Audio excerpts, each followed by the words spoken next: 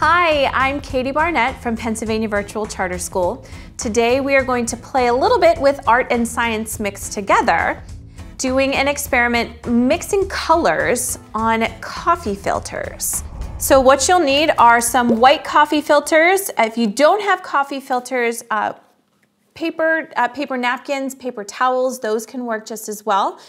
I also have some handy dandy markers and a bottle of spray with just water in it. So first step, I like to set myself up on an empty cookie sheet because it does make a little bit of a mess, and this helps to make cleanup a little easier. I'm gonna take one of my coffee filters and spread it out as best I can.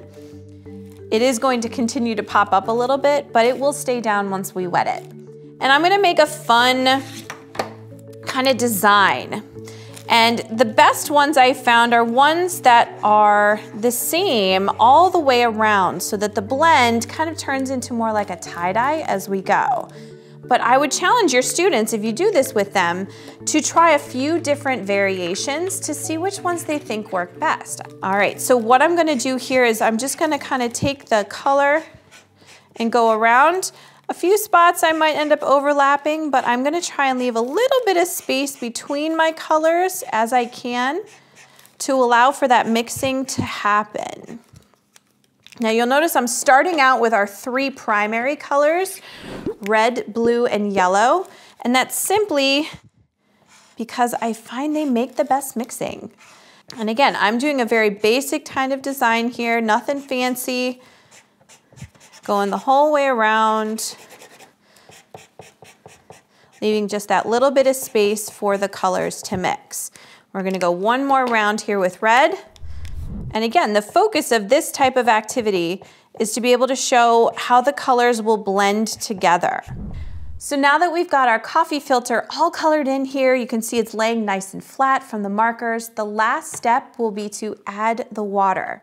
Now you can do this if you don't have a spray bottle just by dribbling your fingers over it, but it does work best with the spray.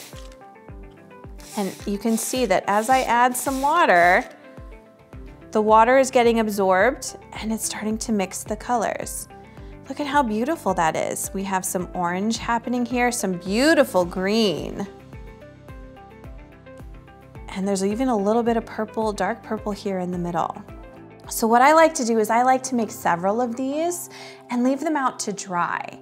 You can then make things with them that are very colorful and engaging to hang around your house, to decorate with. You can also wait until they're dried and then cut them up and use them as beautifully colorful snowflakes.